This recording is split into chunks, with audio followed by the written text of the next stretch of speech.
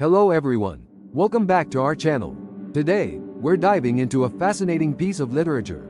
From the Taisho period in Japan, we're discussing Ominous, a story by the renowned Japanese author Ryunosuke Akutagawa. This piece is a chilling exploration of premonitions and the human perception of the unknown. Stay tuned as we delve into the intricacies of this captivating narrative.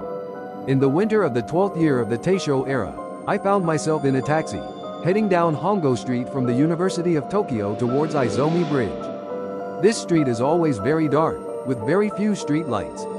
There was another car, also driving ahead of my taxi. As I was smoking a rolled cigarette, I didn't pay much attention to it. However, as I got closer and looked at it, the headlight of my taxi was faintly illuminating. The car, it turned out to be a hearse decorated with golden Chinese grass.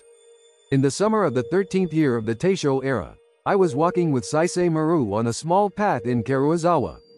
The mountain sand was damp, and the evening was very quiet. As I was talking with Saisei, I suddenly looked up above our heads. Above us, the clear sky was blackened by the branches of an acacia tree. Moreover, between the branches, there were two human legs hanging down. I said, "Ah," and started running. Saisei also ran after me, asking, "What happened? What happened?"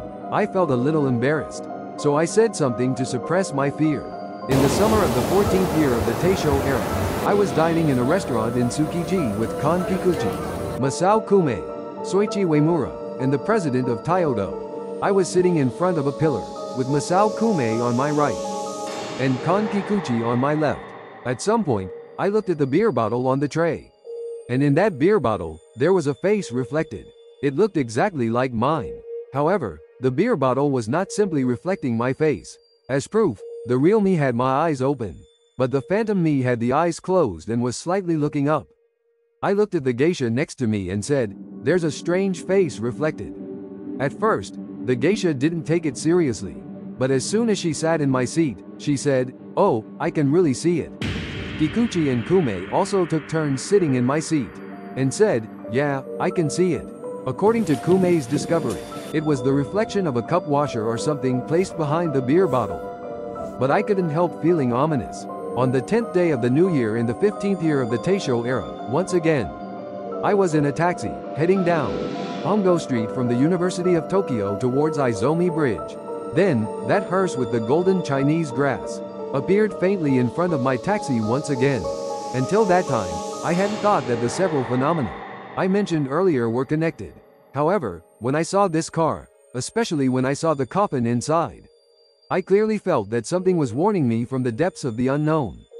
That wraps up our discussion on Ominous by Ryunosuke Akutagawa.